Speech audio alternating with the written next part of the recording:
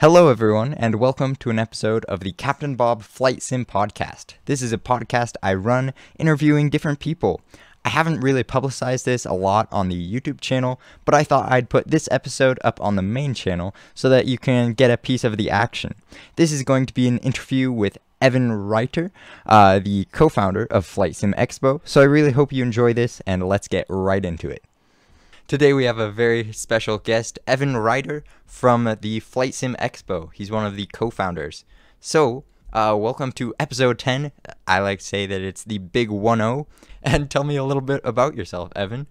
Yeah, thanks so much for having me and for featuring us here on the podcast. My name is Evan, as you mentioned. I've been a flight simmer for what feels like forever right now. I probably got started back in about 2007 when I was in high school, when I was at the time working on my private pilot license. Since then, I have grown up a little bit. I worked for the airlines now, flying the Embraer 175 for a company here in North America, and obviously a co-founder of FlightSimExpo, which is the largest flight simulation trade show and conference that we do in North America. Excellent. And what do you think was one of the things that got you into flight simulation? I think it was just I've been like fascinated by not just airplanes, but kind of anything that's moved for my whole life. I remember as a kid, I'd make my dad take me to like a railroad crossing. We would sit there and like a train would come by once every 15 minutes, and I was just super excited by that. So whether it's buses, trains, cars, and now airplanes, stuff that's moved has just always kind of been really interesting from the time I was young. And I think that's what kind of got me into aviation, and then aviation is what led me to flight simulation. I think I had done maybe like one intro flight at a local airport when I was 15, 16, 17, that kind of thing. And then I discovered Flight Simulator. I started in FSX and I started with a trial version on some super old desktop computer. It took longer for the flight to load than it did to actually fly the flight. And I remember doing that because there were like two missions that you could get for free in the demo version. So I remember trying that Juliana landing in the CRJ with like a mouse and keyboard trying to land the airplane, like must have been hundreds of times. And then finally my parents got me the actual full version for Christmas, and I was like, wow, I can actually like fly to other places now. And so that's what got me to flight sim. And then from there it was like online aviation and VATSIM and BVA and Expo kind of all came as a result of really just one fateful day when I discovered FSX existed, I guess. Absolutely. That sounds like a really cool story. And I definitely think it was a lot earlier in the progression of flight simulation. So I guess what are some of the things that you've really seen change that are, I guess, hilarious changes? Yeah, I mean, I think about back when I started, right? You basically had maybe one or two choices for yokes, which was like the CH Products one or the SciTech at the time. I think came out a little bit after I started. And of course, there was no YouTube really in terms of like live streaming the way we see it today. There was no Twitch. So you were really on your own. Like it was like forums and people posting screenshots, and like occasionally people would post a video, but by nowhere close to what we see today in terms of technology. So I think both on the hardware side, where we now see like just a huge variety of flight simulation controls, many of which will be on display at our show. I think that's really cool. And then just, people like you, I mean, what content creators have been able to do for our industry in terms of giving us that lens into what other people are doing. So I remember for me, when I was flying my first few flights in Flight Simulator, it was like you were on TeamSpeak and you were talking to somebody, and you might just discover something by accident. So I remember one day I was like, the way I thought that you navigated was that you put the GPS and programmed to where you wanted to go, and then you used the heading bug and you just tried to keep it on the line in the GPS, and someone is like, no, there's actually a nav GPS switch you can use, and then it'll follow the GPS. And that was a really eye-opening experience for me. And so I remember just like catching up on these little things like that, or reading forum posts. I mean, that's all there was. And now, again, we have Discord, we have YouTube, we have Twitch. So to me, that's really cool. And then of course, the last year of Microsoft Flight Simulator, what that's done for the community, we all kind of know. So really cool to see now. Here we are on Xbox, and here we are across many different platforms, support for Linux and support for anything you can imagine. Virtual reality, it's come into play. It doesn't feel like it's been 20 years of flight sim, and it almost feels like just all of that stuff that I've mentioned kind of has happened within the last 3 or 4 years. So it's really exciting time to be in this industry. Definitely. Yeah, thank you for all of the insight with that. We asked what kind of got you into flight simulation, but what really kept you going and what really kept you into flight simulation?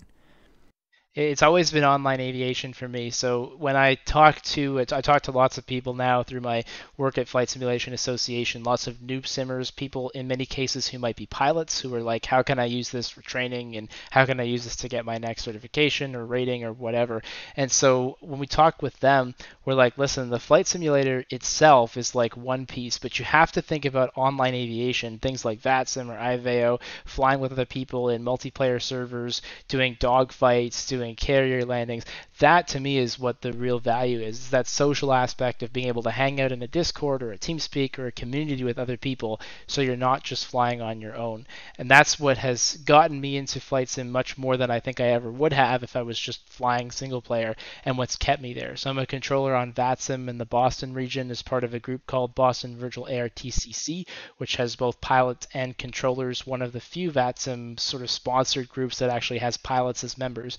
And that group basically has been a huge part of my life. It helped me through getting my private pilot's license, and it spurred me to go to the airlines. And there's people that I've known on there for 20 years, and we've kind of grown up together from being kids and just like learning how to fly both in the sim and in real life to now many of us are working for the airlines. Some of us have gone on to become controllers with the FAA or other agencies, and that group has just been a huge part of my life. We just had a big get together about 4 or 5 days ago now in Nashua. We do this every year. We go to the place where the real world Boston Center is, and we actually do an event live from Nashua, New Hampshire. And so this like annual get together happens. There were I think 30 or 35 people there, and it was just a great experience for all of us. So for me, what's kept me in flight simulation by far is the community of people that I've kind of grown up with now, it feels like, and being able to do stuff like this, whether it's FlightSimExpo related, FSA related, or just VATSIM related. I think if you're able to bring people together and kind of build that social piece around flight sim,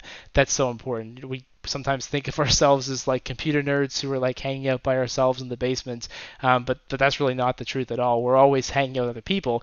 It just may not be sometimes face to face. That's excellent. Yeah, I heard a little bit about the Boston ATC. What do you think? I know there's a lot of VATSIM kind of shyness towards it. It's like hitting up the radio button in real life. But Yeah. I guess while we're on the subject, what are some of the things that really keep people from going on VATSIM, and how would you kind of combat that? Well, first of all, there should be basically nothing. And I'll caveat that by saying probably if you don't know how to fly your airplane, or if it's your first day in the simulator, or if you're maybe getting started on VATSIM and it's the busiest event of the year, those are not great times to get started. So if you're somebody who is like brand new to it, I think there's certainly ways that you can get started better than others. But there's no reason to be shy. There's no reason to be afraid. As long as you put in a little bit of homework, this is something you can really do very easily.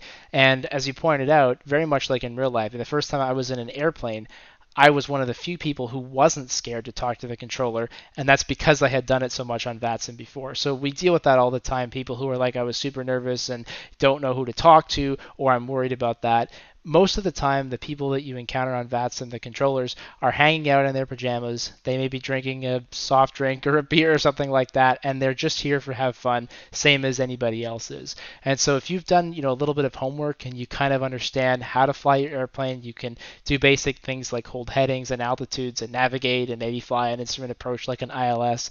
You pretty much have all you need to be able to get started. Then you do a little bit of reading on the VATSIM website where they explain which controller to talk to, and they give you some information on the words to use. And after that, the rest you'll learn by doing. If you put your hand up and you say, hey, I'm new, I haven't flown a real airplane, I've never flown on the network before, let people know that, hey, this is something that's brand new to you. You'll encounter almost everybody who says, welcome, thanks for letting me know that you're new, and how can I help you? If there's people who create challenges on VATSIM, they're the people who don't read or who aren't willing to take that time to do a little bit of homework. So they might come onto the network, maybe they've never even flown a flight simulator before that day, and they're like, I'm going to start learning on the network. That's probably not the right way to go about doing it. But if you're somebody who's done a little bit of homework, you've done the reading, you're comfortable flying your airplane, now you really shouldn't be afraid of talking with air traffic control, because they're just people like me. We're just hanging out in a TeamSpeak server talking, and if you put your hand up and say, I'm new, by just simply saying on the frequency, I'm a student pilot, or if you put in your flight planner marks that you are a student pilot, everyone who you talk to should be saying, hey, welcome to VATSIM. Great to have you here. And if you have questions, let me know. That's certainly how I am with new people. That's how the people I choose to hang around with are when it comes to new people. So if you're ever someone who's afraid, don't be. Just do a little bit of that research and you'll be absolutely fine. And I'm more than happy to help. And there's lots of other people who you can reach out to. Of course, there's some fantastic content creators on Twitch that you can follow, and you can watch them both flying on VATSIM and controlling on VATSIM, and all kinds of other resources you can find across the internet. So I definitely don't think there's any reason to be scared. And again, the benefit to you is once you overcome that part, it's now so easy when you get into a real airplane, if that's your interest. I'm an airline pilot. I started simming around the same time I started flying. The two have always been intertwined for me. And like I said, one of the first times that I talked to air traffic control, my flight instructor's like, hey, how do you know this stuff? Like, how can you do that, right? Like, the flight instructors that we typically see, they would never imagine a student who's able to jump in an airplane and talk to ATC for the first time. Couldn't fly the airplane. My hands and feet skills were terrible. My landing was awful. But I was able to talk to ATC. And I think, again, if you've been on VATSIM and you've had that experience, when you choose to jump into a real airplane, even if it's just for a scenic flight or an intro flight, which I encourage everyone to do because it's an awesome, awesome experience if you have the chance, when you do jump into that real airplane, everything becomes so much easier because you've done it before. Definitely. Yeah. I like how you said do your homework. And yeah, there's not really very many excuses to do it anymore. There's YouTube. Aviation Pro, I think, is the YouTube. Yep. He does a lot of sim content, and really, it's all open source. The FAA isn't usually charging you to read the FAA, right. The FAR. Now it's the CFI, CFR. The regulations, they're online. It's a PDF. You can refer to it. You can refer to phraseology websites. There's tons of stuff online for free that you can look into. Yeah, and if you have like a friend in flight sim, someone who you've met through a community or a Discord or whatever, and they're on VATSIM, like that's an amazing way to learn. So for me, almost every time I learn something new for VATSIM, these days it's typically like a new procedure for air traffic control or a new controlling software client, like we learned with ERAM a couple of years ago. I mean, I'm really bad, to be honest. I shouldn't admit this, but I'm really bad about reading. Like I hate to just like take a long PDF that's like 500 pages that explains how to use something and then like have to go through that and learn it myself. So I was actually probably not following my own advice when I was learning how to use this new controller software a few years ago. I just went to my friend who was already using it. I'm like, hey, can you just like do this with me? And he's like, yeah, man. Like, so we just set up a screen share, and for the first like 3 hours of controlling, he and I just sat down together and he's watching my screen and he's like, do this, do this, do this. And it was awesome. And I just didn't have to do anything because he just did it for me. So if you have a friend who's like already in flight sim or already on VATSIM and you can work with them, that's an amazing way to do it. And we see that on the network. Like lots of times someone will call me up when I'm controlling and say, hey, it's American 5. Just so you know, the guy behind me, American 3, he's brand new to the community. I'm trying to help him out. Just go easy on him. I'm like, oh, yeah, thanks for letting me know. And then that's exactly what I'll do. And I'll try to make things really easy for them. And I'll often reach out and say, hey, if you have questions, like, let me know. And so I think if you're someone who's new and you have a friend who's on VATSIM, that's a great way to learn. And if you are a VATSIM member and you are someone who's proficient, I mean, there's lots of people who will put their hand up and help, and there's lots of organizations that do that kind of thing. So we do it at Boston Virtual ARTCC. You can check out our website for some of the reading materials and learning resources like our Wings Over New England training program. There's VATSTAR, VATSTAR, that has a real person-to-person flight instructor situation, so you can actually get flight simulation training. And then there's places that you can do, you can actually go to find that paid. So Flight Sim Coach does coaching training.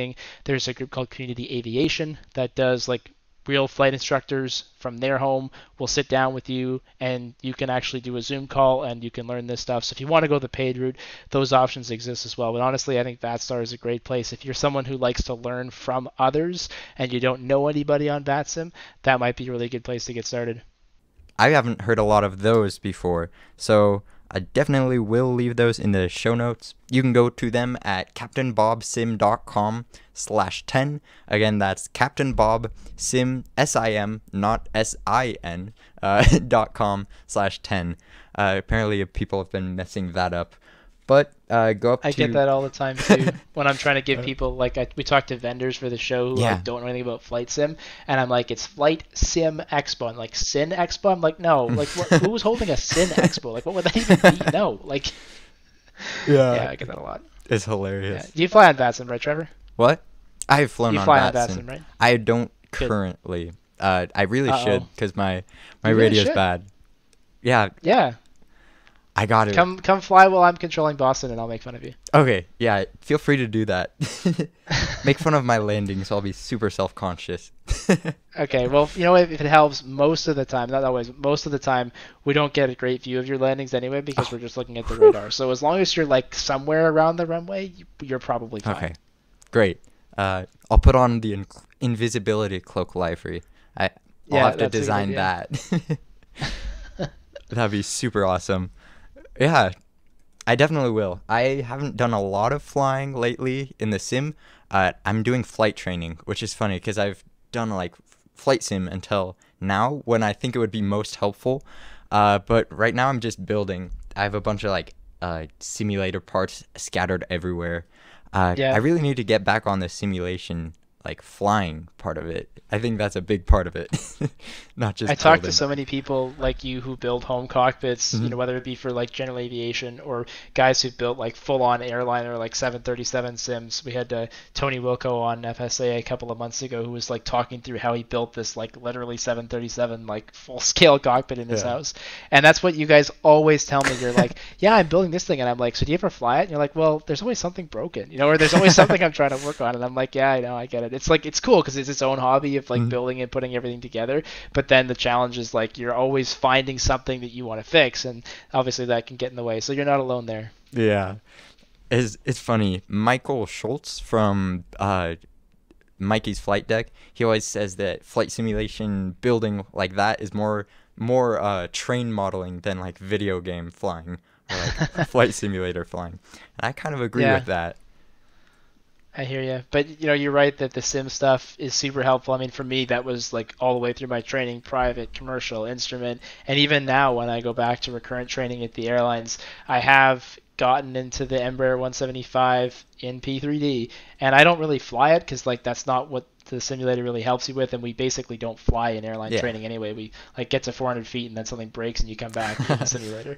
So we don't do a whole lot of flying, but I Hmm. do sit there and like here's where everything is in the cockpit, and I'll actually go through the flows, and it's just the difference between like sitting there and looking at a poster where you're like, yeah, you can like put your hand up against the Yeah. button but nothing happens, or you can actually turn the switch and you can see what the resulting actions are from turning that switch. And I found that to be super helpful. And then of course all the other stuff, I mean the radio communications, the approach knowledge, the holds, like anything instrument flying at all, super helpful to do in the sim.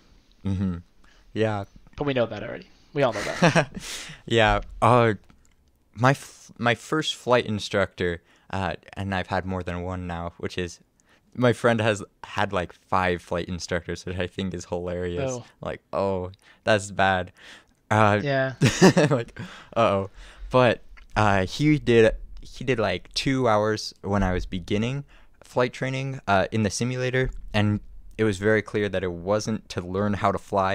It was to learn like flows and, or Hmm. not necessarily flows, but like how everything works and just what to do instead of like feeling where your feet go. So yeah, Yep. definitely. It does help to click the switches.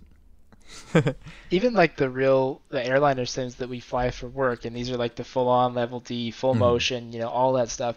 They don't fly like the real plane. Like Yeah. nothing ever flies like a plane except an actual plane. And so, you know, we do learn all the stuff. We do takeoffs and landings in the simulators, but till you actually get in the real airplane, even at the airlines, you're never actually feeling the correct, full-on, exact thing. At least that's been my experience and the experience of people that I talk to. So it's all about procedures. It's all about communication. And again, when you're doing stuff on VATSIM, it's about, you know, actually getting the approach chart out, looking at it, briefing it, programming the airplane, stuff that you are going to experience exactly the same as you would in the airplane. That's what it's valuable. That's what it's valuable for. Obviously, the hands and feet part, you know, even the big boy simulators that we use at work, those don't do a great job of replicating how an airplane takes off and lands. Definitely. Yeah, I think that's something that we can all agree on. A lot of us can't agree if like building simulators or flying them is cooler, but I think we can all agree that flight simulators aren't exactly perfect, but they are helpful. So yeah, that's Yeah, like one place we overlap. for sure, for sure. Yeah. Okay. So was how you got started in aviation different at all from how you got started in flight simulation? I think you touched on that, but um, was flight simulation kind of a factor in your career? Yeah, I mean it's been a huge factor all the way through. I was flying as a private pilot back in about 2012, and at the time I was working in an office job, making a lot more money than I make now at the airlines, but it was definitely a lot less fun. And I remember I was given a project where I looked over this small airport, and so I wasn't working on the airport or anything, just happened to be out my window. And so I would be at the office, and literally I'm like looking at airplanes take off and land. So that was one big factor. The second big factor was the community at Boston Virtual ARTCC, which again has basically been a part of my life now since I was a teenager, like your age basically. And so that community, I was watching people there who were getting their commercial licenses and going to the airlines or thinking about the airlines. And so those two things kind of came together for me in 2012. I quit my job, moved across the country, got my commercial license, and then basically never looked back. I flew a few years at a Navajo and King Air operator doing all kinds of really fun stuff, gravel strips and international flying. In the King Air, we would take that across the border to and from Canada and the US. We used to go to these really small little airports, and sometimes you were like calculating runway length down to a few feet. So it was a lot of fun. And then from there was able to move on to an operator that flies the Embraer 175, and flight sim and the community around it. I don't think there's any chance I would be at the airlines today had I not been so invested in this. It just feels at this point like it's another part of my life. And sometimes when you get like super frustrated, and especially with how COVID has impacted our events and how Yeah. Flight Simulation Association has come to be with all the stuff that's been going on in the past 2 years, every now and again I kind of think like, oh, like I'm tired of this hobby in the sense that it's just like taking up so much time. And every time I think that, I'm like, yeah, but I can't. Like, what would I do if I left? Like, all my friends are here. I hang out all the time doing stuff like this. Where would I be doing otherwise? So it's like completely a part of my life right now. For better or for worse, some days it feels like. Awesome. Yeah. Okay, so that's super cool. And I think it's a super cool story that you kind of like looked out of the your job watching airplanes take off and land. I think it's Yep. kind of funny though, because my work is over a little bit by an airport, and so maybe I'll have a similar story. Yeah, maybe it's But gonna happen to you as well. You're gonna leave the electrical engineering dream and go and fly for the airlines like we all do. yeah, maybe. I don't know. Yeah. I would never have expected it in high school, never have expected it in college, and then it honestly it just kind of happened. And I'm even with COVID and even with everything that's been going on in the past 2 years in the industry, I think I'm still very happy with the choice that I made. But it was a lot. I mean, people people Yeah. I worked with were like, hold on, you're quitting to do what now? Like you're going to become an airline pilot? Like what? So that was kind of a fun experience. But yeah, I'm very happy that it's given me a lot of time to be able to do FlightSimExpo, Flight Sim Hmm. Association, stuff like that. And honestly, I mean, it's an interesting career. It's not for everybody for sure. There's a lot of downsides, but it's also a lot of fun. Yeah. And I think it's cool also with that story that you did it so late. A lot of people are like, "Well, I'm not a Yeah. teenager anymore. I can't do that." But I think that's cool how you did that. Yeah, I think the industry is really in a place right now where you can. And, Mm-hmm. it's not just the airlines, right? If you want to fly professionally, there's flight instructing, there's helicopter stuff, there's firefighting, there's corporate aviation. I mean, you could list like hundreds of jobs that kind of qualify as commercial pilots. So if you're, in your 40s or your 50s or your 60s and you're thinking, I want to go get a pilot's license, I know people who are doing that. I know what they're thinking of their career path, and those are all totally possibilities. And I think you're right. Like maybe 20 years ago, something like that, to say that at late 20s or 30s you wanted to go to the airlines, yeah, that would be pretty tough. People Mm-hmm. did it, but there weren't that many. Nowadays, because of this pilot shortage we have going on, which has only been exacerbated by COVID in the last couple of years, I think anyone almost has the opportunity, if they wanted to get to the airlines and have a career there, which is something that you would never have thought could happen 20 years ago. Yeah. let me adjust the volume real quick before we get to our next topic. There we go. So, yeah, with your new job, definitely, I can start that out because I'm going to edit this part out anyways. Sure. Beautiful. But with, oh, that's fun. The water, like, did the, never mind. I get distracted Sorry, I'll easily. All right, I'm back. I'm Also, ready. I love your t-shirt. Oh, you like this? Yeah. Yeah. That's the FlightSimExpo shirt from 2019, by the way. Nice. Yeah. We have a good one this year also. I can't tell you what it is, but Oh, it's good. funny. If I told you, I'd have to kill you. Pretty much, yeah, Oh, exactly. okay. Will it be red, though? No, I think it's Okay. on a black. I think it's on a gray or a black background this year, black T-shirt. Yeah, why would it be red? Just because of the Expo colors? Or? Yeah. I'll have to Yeah, redact no. the color choices before the expo. Don't worry, I have insider information now. Yeah, I Okay. think so. This was this light blue color that we did, which I like this color by the way. But Mhm. not a lot of people, like 3 people at the event were like, "Why did you pick blue?" I'm like, "Cause it's sky blue. It looks nice. Like, I Yeah. think it's a good color." But we got a lot of people that were like, "No, it's weird that it's like a light blue." So now we're going back to a very boring, dull gray. It's like the Uh, color of the Discord background.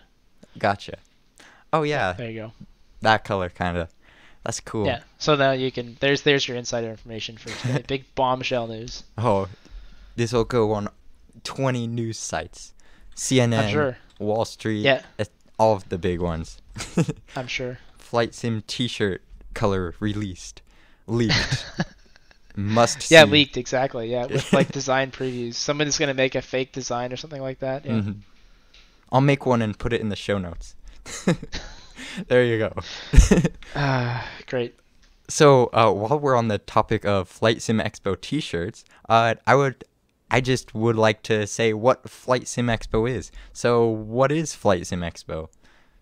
Yeah. Well, what I mean, I might throw that question back at you if that's okay, because it's Okay. always fun to hear what media partners and people who've kind of worked on the show think of it. So why don't you tell me what you think of Flight Sim Expo, or what you tell me what Flight Sim Expo is, and then I will see how well you do, and I will grade you on it. Oh no. I'll give you 30 seconds to see 30 how well you can seconds? describe it. 30 seconds to think or 30 seconds to describe? No, to Oh actually do no. it. You can take up to 30 seconds, and your Okay. time is going to start now. Okay. I'll just do it on the spot. So, Flight Sim Yeah. Expo is a conference that's held in wherever it wants to be, basically. But it's where a bunch of flight simulator enthusiasts all fly to one place and sit together. They hold hands and sing "Kumbaya." Am I pretty close? uh, That's not bad at all. That was only at like 20 seconds, so Okay, you so I have have 10 10 more more seconds seconds. if you want. Okay, so you can try out controls, do stuff like that. You see exhibitors, listen to speeches, and just hang out and meet each other. Really collaborate. Very nice, very nice. You can Excellent. put in the like when you edit this, you can put thunderous applause right here Okay, right to for here. yourself. Okay. Yeah. Boom. No, that was great. Yeah, you got it. So Flight Sim Expo, North America's largest and I think maybe the world's only flight simulation conference this year with everything that's going on. And exactly what you said, the opportunity to meet flight sim developers, to come out and try different hardware, virtual reality, learn from people who are experts in flight sim, including yourself, who are doing a talk about the subjects that they know about, hear new product announcements, Thrustmaster's revealing something, X-Plane is going to be sharing some more previews, screenshots, and I think probably even some more in what they're calling their next generation flight simulator that I'm not allowed to say is X-Plane 12 because it's definitely not X-Plane 12, right? And a bunch of other stuff like that. So that's what it's about. A great opportunity to hang out and talk flight sim. And if you're someone who, there's lots of people out there, I'm one of them, who's kind of like an introvert and you don't really tell your real world friends about flight sim because it's kind of like this weird hobby, right? Like that's everyone at the show. So literally you can walk around and everyone there is just like you. It's so easy to find other people and friends to hang out with, to grab dinner with. It's just a really cool experience that in my mind you just can't get anywhere else because, I don't know about you, but like no one else in my real life, my girlfriend included, knows anything about flight sim or cares anything about flight sim. And she's a pilot and she's like, yeah, your flight sim stuff is weird. That's hilarious. Yeah, Yeah, I I know. think I got to work on that. yeah, that's a really good point. You get to meet best friends that are just like you. That's like a army of stormtroopers or clone troopers. Exactly. It's excellent. And yeah, it's a grand time. What are, let's see, what are some of the reasons that you should go to Flight Sim Expo? Or not you specifically, you're the co-founder. That's a good enough Yeah, well, the reason. reason is because I have to be there to run the show. Yeah, exactly. No, I think if you're an attendee, dude, it depends who you are. I think there's a little bit of everything for people at this show. So if you're someone who's brand new to flight simulation, maybe you're thinking about getting started, or you're thinking about building a flight sim. Obviously, we've got tutorials, sessions, seminars on how to do that. If you're someone who does flight sim cockpit building like you do, you're going to hear from people who do more of that and get the opportunity to hang out, and much like you might get on YouTube, but it's in person. You're actually able to talk to them, and you're able to ask your questions, and you're able to share your experiences.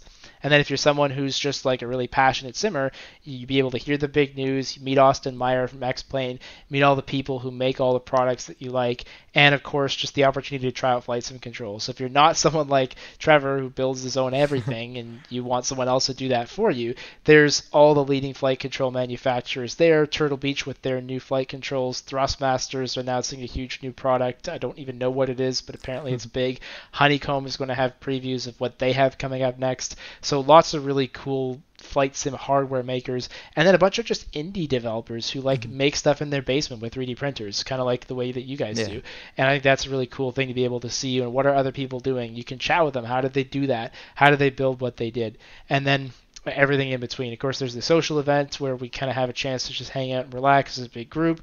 We've got Captain's Corner on Friday with a bunch of Q&A seminars. So all the information on what's this event about, how you can get there, where it is, that's all available on the website, FlightSimExpo.com. And it's not Flight Sim Expo, for the record. Exactly. Excellent. Yeah, that's reason enough. Meet your clone trooper friends. Where are you going? I'm going. Well, I wanted to go because you have to talk, obviously. I have to, you know that. Yeah. Let's see. I wanted to go. I heard about it. I started like really kind of getting a little more serious into flight simulation, like building. Listening to a Flight Sim Expo conference. So on the YouTube channel, it was like really? an hour-long one. It was from the Heli Simmer. Sergio? Oh, Sergio. Sergio, yeah. So it was his. It was about helicopters, and I just remember listening in that room over there. I'll put a picture of the door in the show notes. No, I won't. But gotta put them in everything. But I remember just listening on my laptop while like soldering something up, and I was like, Flight Sim Expo, that's pretty cool. And it both, I think, was pretty cool with my flight simulation hobby, because I learned a ton of cool stuff on the seminars on the YouTube channel. And I also was like, this is pretty cool. So it kind of, that just sparked it a little bit. And then the next year, I heard it. I wanted to go, and then it canceled. And then this year, I was like, I want to do this. I want to meet with, like, I did it a little bit for networking to, like, meet some of the players in the flight simulation industry. I wanted to go in person. You see the, like, website, and I want to try. I'm very hands-on, so I guess I want to get my hands on, like, all the yokes and stuff, and, like, talk with people.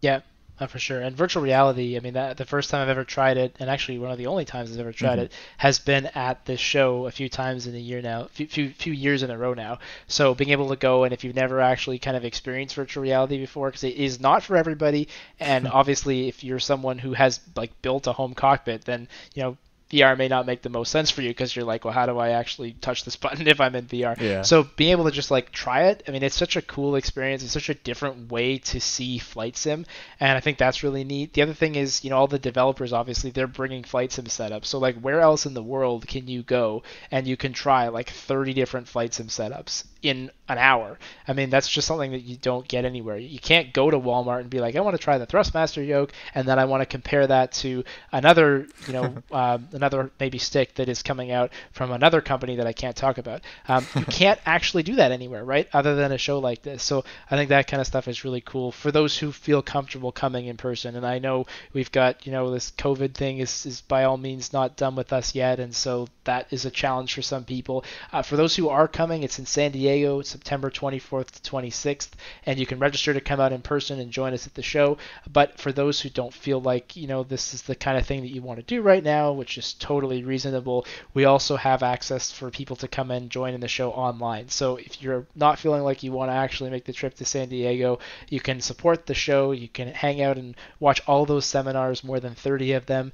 You get access to Hoova, which is an app that we all use to talk while we're on the show site, where you can chat with developers, other attendees, access to show specials, discounts, giveaways, all that stuff for just $15 if you wanted to participate from home. So that's an option this year, and there are several people who are overseas, Sergio being one of them, who can't physically come to the US for this year's show. They're still presenting as part of the online show. So if you are participating online, you get access to everything that happens on the show site through live streaming, plus all of those people who are speaking at the show from wherever they happen to be in the world. And if you're going to actually come into the show in San Diego, obviously you can also access all that online content once you go home and you are ready to actually think about Flight Sim again, because it is a really fun weekend. But then I think for me anyway, at the end, I need like a couple days where I'm like, okay, I need to be able to breathe again after what that experience was like. Definitely. Yeah. Awesome. I forgot what question I asked. I don't know actually what you asked me, but it's okay. It was a good one. It's okay. We got to talk about the show. It's fine. Yeah, I learned a lot. Everything's fine. It's funny. That Sounds just good. proves I'm listening, because I'm listening so good at the words that everything else just whoof. I think you asked me something about I think I threw it back to you and I said, why did you come to the show? So I'm guessing you asked me, why should people come to the show? I think that's what happened. Yeah. We're going to go with that one. Okay. Well, look at that. We got this little section of the podcast all recorded and ready to go with minimal injury. That's always what we're looking for at the Captain Bob Flight Sim podcast. Again, if you'd like to view the show notes, they are captainbobsim.com/10. You can also go to captainbobsim.com/11. It'll forward you to the 10 because this is a two-part series. To watch the second part of this episode, go through the exact way you got to the podcast, and then just go one further. I believe in you. Hello and welcome to the Captain Bob Flight Sim podcast. This is episode 2 of a two-part series with Evan Reiter, the co-founder of FlightSimExpo. If you haven't already, go ahead and get the first part of this episode 10, and I'll meet you back here. Great, ready? Let's go. Okay, so this one is going a little bit more into building FlightSimExpo. So how did you kind of introduce it into the world? What's kind of the story of it?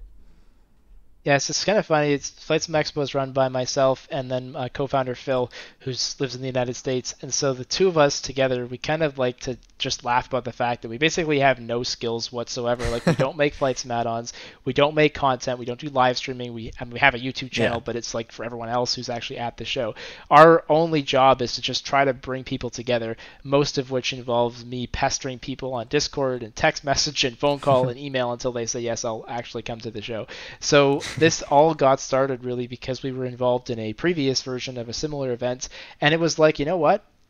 We're all flight simmers, we're all friends, why have we not had a get together? So the very first one of these, which was like in 2013 or something like that, it's a long time ago now, it was just a get together of a few friends that was organized by a sort of mutual friend of ours. And from there it grew into, well, why don't we have some developers come out because they might be able to show some products and stuff like that.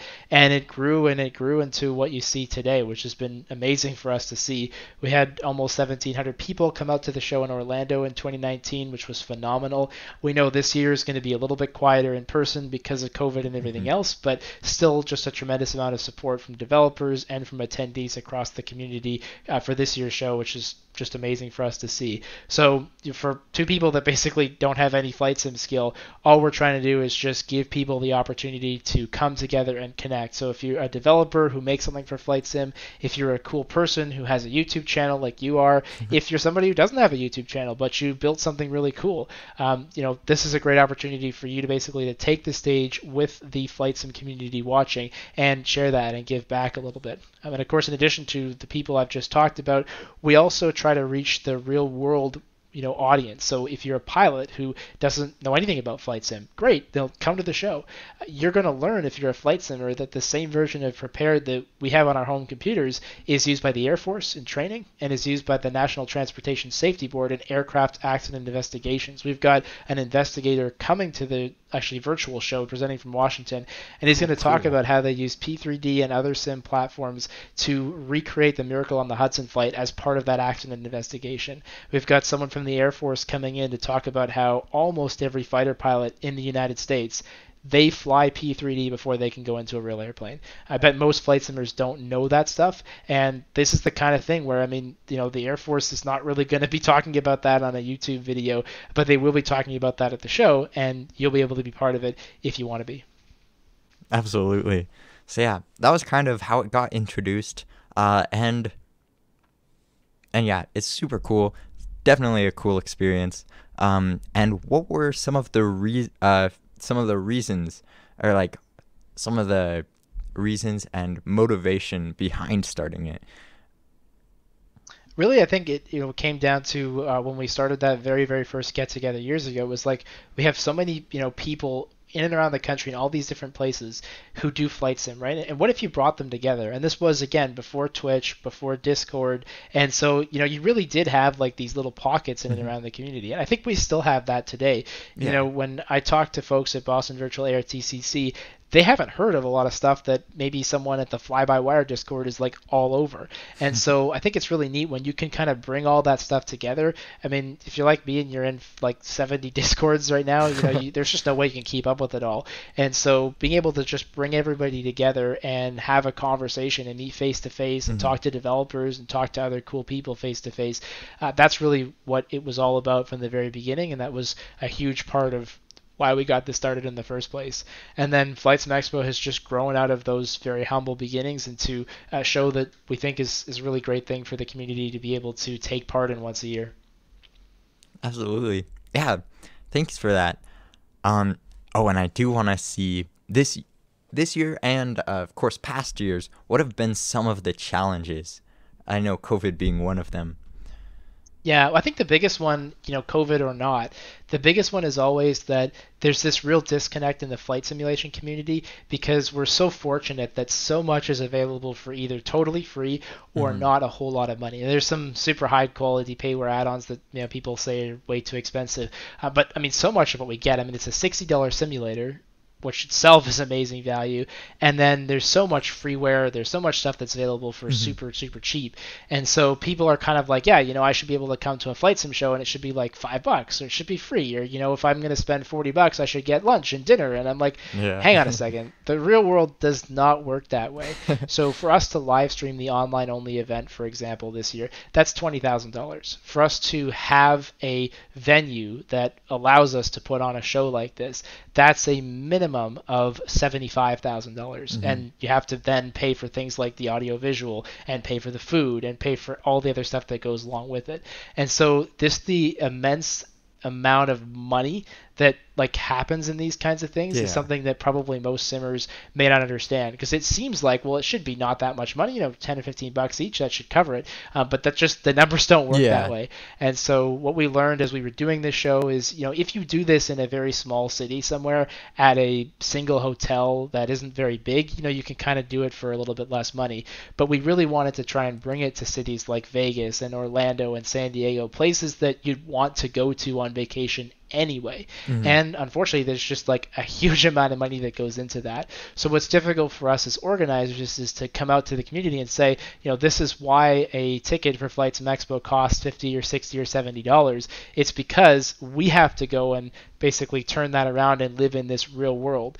Most of the events that hotels and conference centers see, they are huge corporate events that are put on by companies like Microsoft that just have an unlimited budget. And so for those events, it would be very common for people to be paying $200, $300, $400, $500 a ticket, peer exhibitors to be spending $3,000 or $4,000 just to buy the booth space, never mind Hmm. all the other stuff that goes in it. And so that's what hotels are used to. And I have to come there and be like, look, we don't want, caviar and super fancy entrees. I want pizza and beer, and let's hang out. And that's a real just difference in what hotels are expecting in terms of big groups and what flight simmers like you and me are kind of expecting when we want to go to a show like this. So I would say that's the biggest challenge, is just trying to make all the ends meet when it comes to that disconnect. And then of course, there's just every year, even in a non-COVID time, right? We're flight simmers, so like, well, if you've never been to a flight sim conference before, you might Hmm. be saying like, well, do I want to go to this? I'm not going to know anybody. Maybe again, like me, you're kind of an introvert a little bit, so you're like, I don't know if I'm going to see anybody there. That's so not true, but you don't know that until you come to a show Yeah. like this. And so that's the other challenge that we face even in normal times, is like, I kind of say this to Phil all the time, like, people don't want to leave the basement.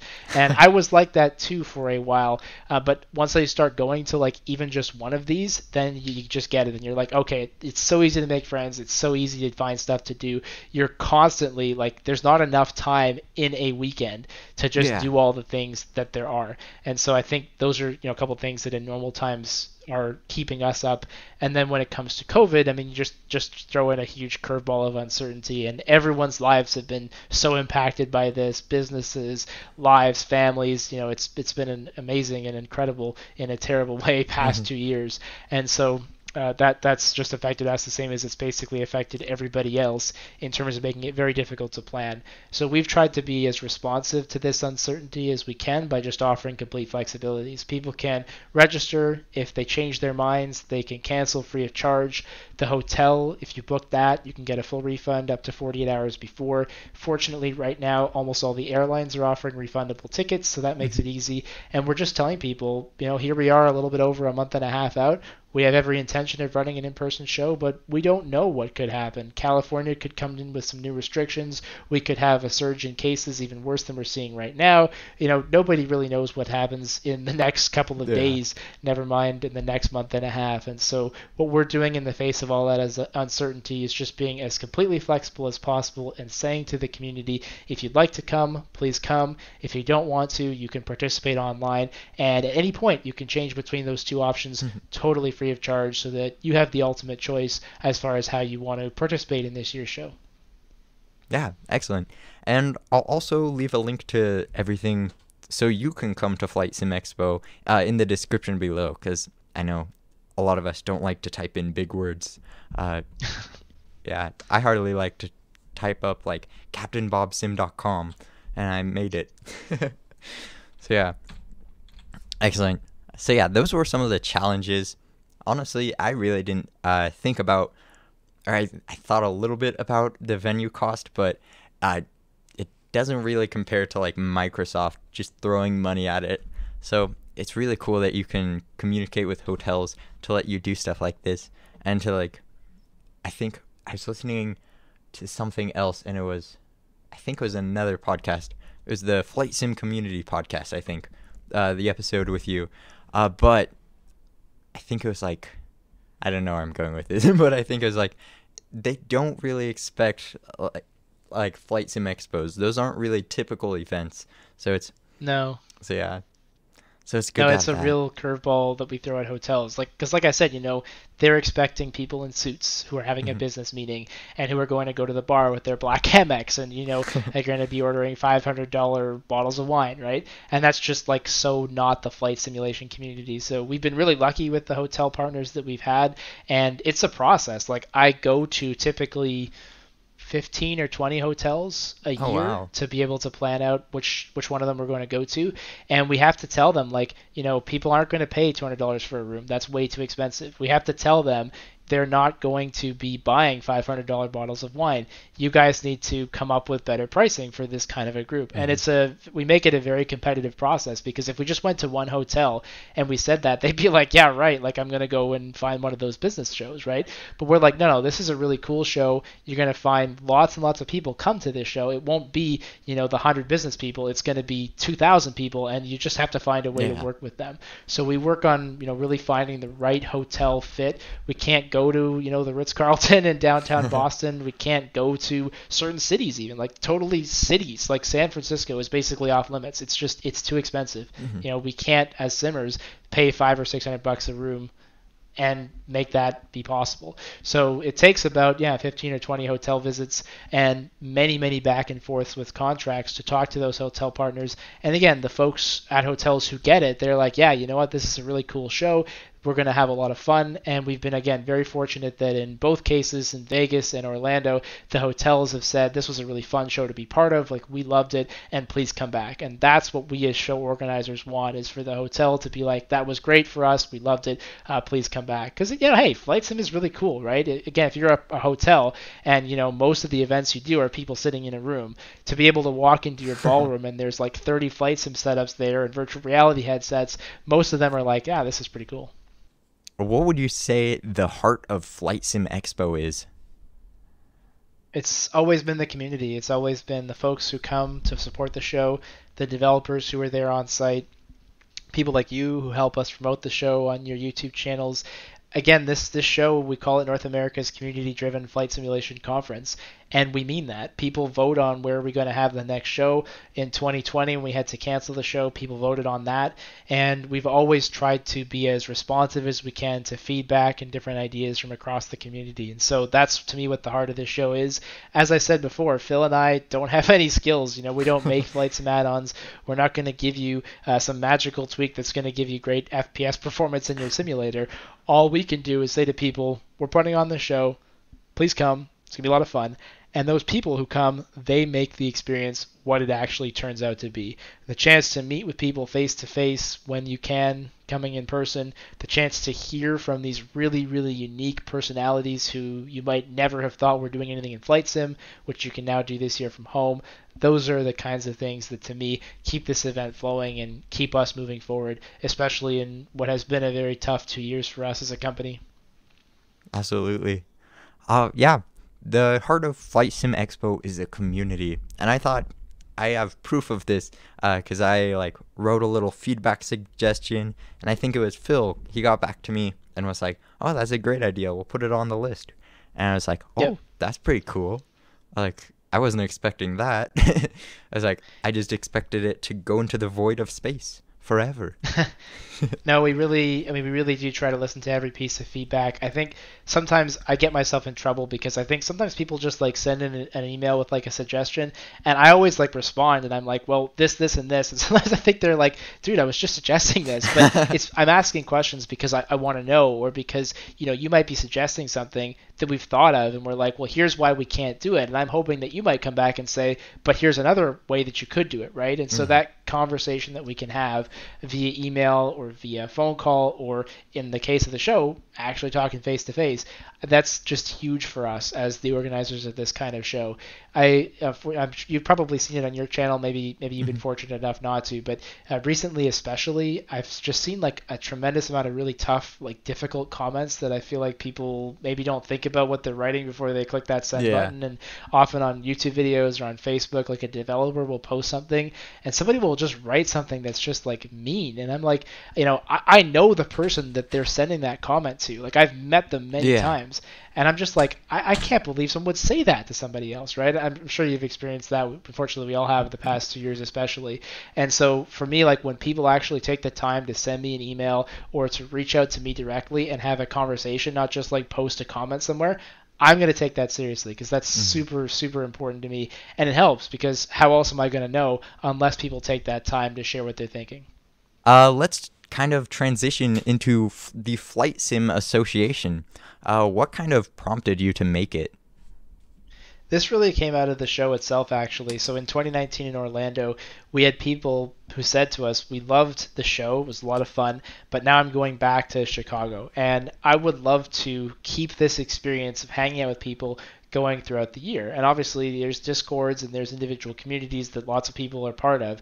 But, if you just want to see if your neighbor is into Flight Sim, do have no way of doing that. And so we thought, could we build this thing that kind of goes alongside FlightSimExpo that gives us the opportunity to keep the show going throughout the year? And that was really the impetus for creating Flight Simulation Association, a place that we could do some outreach to new people to bring them into our hobby, a place where we could offer experienced simmers some discounts on some of the products that they like from top developers, a place where we could do these cross community panels like we did a couple of weeks ago, where we bring 6 or 7 developers together and then a few more in the text chat, and we kind of have a conversation a couple times a year, and a place where, actually the only place where you can actually go and look, are there any other flight simmers nearby, using this thing called Simmer Search, where we've make sure we build in all the safety precautions, obviously, but you can, if you choose to, you can opt in to be part of this database, and then you can look around and basically say, okay, who else is nearby, and it just tells you if they're within like 20 or 30 miles of you, and you have the option, if you want, to basically email them. So whether that becomes like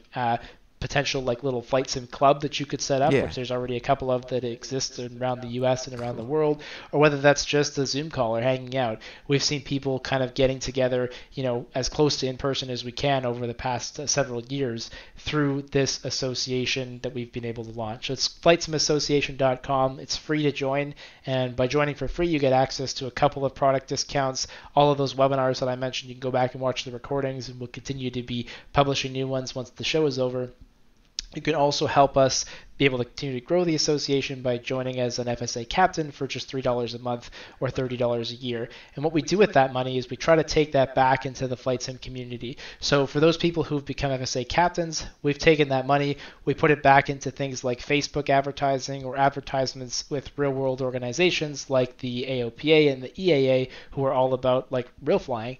And we say, hey, if you're someone who's been thinking about getting started in home flight simulation, we can help you with that. So for those people specifically, we have guides, resources, we do individual one-on-one coaching calls where we can say, like, you're starting flight sim for the first time, here are the things to look at, here are the things to be careful with. We've also partnered with some organizations that do much of the same thing, and we're really just trying to say, look, if you are someone who's been thinking about flight sim, get out of your own way and just start. Because I don't know about you, I told my story, maybe you could tell me your story, but I think for most of us, we kind of got into flight sim by accident. And our first setup, mine was a computer with a mouse and a joystick. And over time, I kind of figured out what should that be, and I bought stuff, and I figured out who were the best companies to buy add-ons from, and what were the places to maybe avoid. And so we thought, could we just find a way to make that a little bit easier for people? And that was really what Flight Simulation Association was designed to do. And so far, we think we're having an impact. We want to continue to build that and grow that. We want to give developers the opportunity to come together with these panel discussions and just do interesting stuff that right now we don't think anyone else in flight sim is doing. Absolutely. Yeah. I just prompt him to join. I joined because my cousin, he flew flight sim just every once in a while, and I'd come along on flights with him. In the 747, it was always domestic, which they almost never fly, but it was awesome. We always picked the best livery, the World Trade Airlines. Oh yeah, that thing. One. Yeah. On I liked FSX. Orbit myself. I gotta say that blue and the orange was nice. It was pretty nice. I like that one. Just not Pacifica, I think. Yeah. It was like all green and stuff. But yeah, it's really important to like grab them in. Something I did want to ask was, are the recordings of the speakers this year being put anywhere once they're done? Yeah, so this is for FlightSimExpo. Yes. So all of those talks, they'll be available to people who've purchased the online-only FlightSimExpo registration, probably for a couple of months. And then once that period is up, I think we're probably going to put them on our YouTube channel. We haven't, full-on decided that part of it yet, but I think they should go to YouTube because obviously, as you pointed out, there's some really interesting stuff that's hanging around on our YouTube channel. So I think that's probably what we'll do with them, but I can't say for sure what's going to happen. We really haven't had that part of the conversation yet. But for sure, at least for a period of a couple months, we'll be asking people to just help support the cost of the show for $15 if they wanted to watch those, and that helps us defray the $20,000 worth of cost for live streaming the show. Definitely. And yeah, what are some of the things that you could what are some of the things that you get over the videos from getting the live webinar. That was a Do bad you want to try question. that one again? I'm like, okay. Take 3. What are Give some me of one the second. things? Okay, I'm Let's ready. see. I'm Okay. ready. What are some of the things that you can gain attending virtually instead, or what are some of the things that would motivate you to attend virtually? So if you're looking to attend FlightSimExpo's online-only registration, what you're probably looking at is the opportunity to participate in those seminars. We've got product announcements coming from about 10 different developers, everyone from hardware to software to simulation design, and the only place you'll be able to see those is if you've actually registered to take part in the show. As a FlightSimExpo online-only attendee, you're also getting access to product discounts, giveaways, and the ability to have a live chat with all of the developers who are participating in the show, both on site and virtually. So you'll be able to go to their profile in our app called Huva. You'll be able to chat with them. You'll be able to chat with other attendees. And as I said, it's this opportunity for us to kind of come together. We intentionally didn't make a Discord, and the reason is because we wanted to make it different than what's already there. Everyone has, in my case, like I said before, I have a ton of Discord communities. So as soon as I start to join a new one, it's like I have to mute it because there's so much activity going on. With the Huva app, you're basically taking all those people, a couple people from all those Discords, and bringing them together in one place for the course of a couple of days. And so it's just a really interesting place to take part in conversations that you might see that are a little different from what you've been doing over the course of just the regular year, and the live streams that you may be watching on Twitch or on YouTube on a regular basis. So beyond anything else, that's what you get with a FlightSimExpo online-only registration. Definitely. And I would think it's worth it just for the live component of it, being able to like ask live questions and be engaged in it real time. I think that would definitely make it worth it. Yeah, for sure. I mean, of course, everything is recorded, but for me, I'm like, when something is recorded, I don't know, it doesn't have that same appeal. Yeah. I like to be part of it live and to be asking the questions or just watching, like, what are other people saying? What are other people commenting on? And I think that's what's what's great about what YouTube and Twitch have been able to do with the chat is like it's kind of a conversation now. So that'll be a little bit more difficult for the on-site speakers because they're going to be talking to a real audience. But for people who are actually participating online, like you'll be able to chat with each other. So you can actually say, if X plane is announcing something new and you're watching it, you can actually have a conversation of like, hey, what do you think about this? What do you think about that? And again, you're just taking people from all those little parts of the community, putting them together in this chat and having a really interesting discussion on the side of whatever's being announced. Definitely. So yeah, the community chat really makes it awesome. And some of the community, and I'd probably say that the community chat is also one of the reasons to join the Flight Sim Association with the webinars. Do you want to talk a little bit about that? Yeah, so Flight Sim Association, we aim to do about 2 to 3 webinars per month. Some of those are big cross-community panel discussions, like the one we did on July 24th, where we bring together a bunch of developers, we have a bunch of giveaways, and we kind of say, let's talk about something that's interesting in our community. So the most recent one was around the launch of Xbox and how that might affect how developers are creating products for the simulator. We also do more sort of education-oriented seminars. So we go and look for people who are great on virtual reality, or who know about 3D printing, or who are VATSIM experts. And we say, why don't you come in and talk about that specific subject? And so unlike a live stream where, you might be watching somebody fly, we would say to that somebody who's a Twitch streamer, come in and actually share like a presentation on how to start an airplane from cold and dark, or share a presentation on what online aviation is and why you should get involved in it. So all of those webinars are available for you to watch recorded, and then we again do them live a couple of times per month. And as an FSA member, you have the opportunity to take part in the discussions. So as a captain, you have a live chat there where you can communicate with others. As a first officer, you can send in questions. And again, how often does Orbix or Aerosoft or other developers, how often do they come out and live stream? Almost never. And so the opportunity for you to go and ask them a question, I mean, yes, you can visit their forums. Many of them have Discord, and all the developers are very, very open to feedback. So it's not like it's the only chance to communicate, but how often do you get to see the CEO of Orbix, whose name is Anna? I think most simmers wouldn't even know that. How often do you get to see her actually answering questions, submitted by people from the community?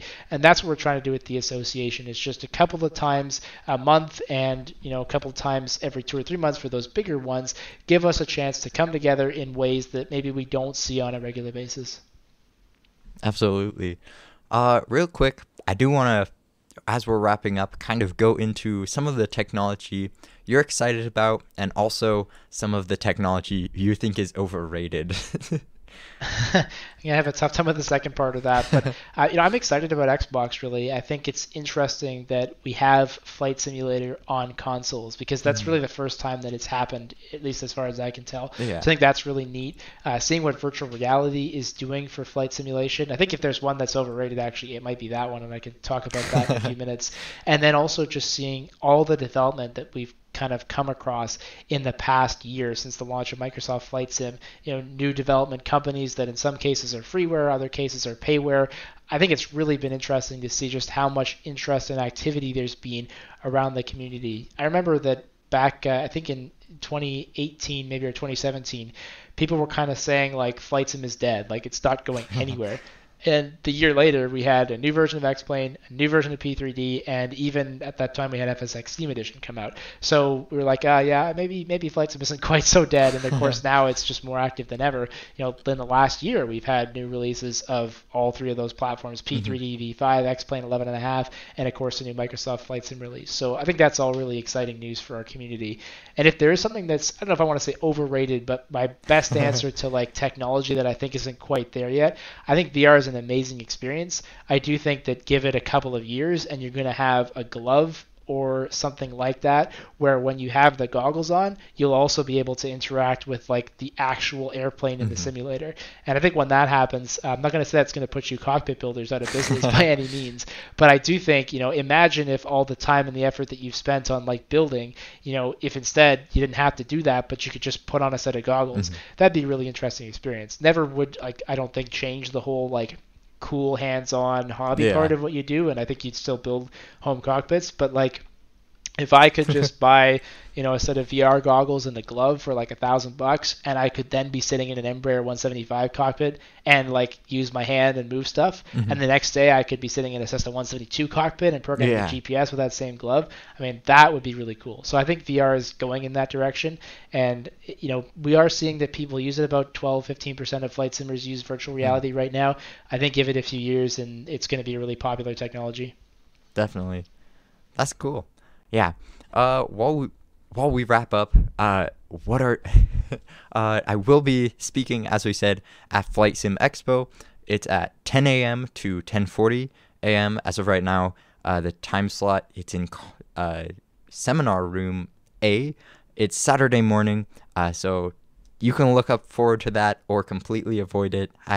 Either way, you're like, you hear me testing the mics and you're like, run, but it's up to you.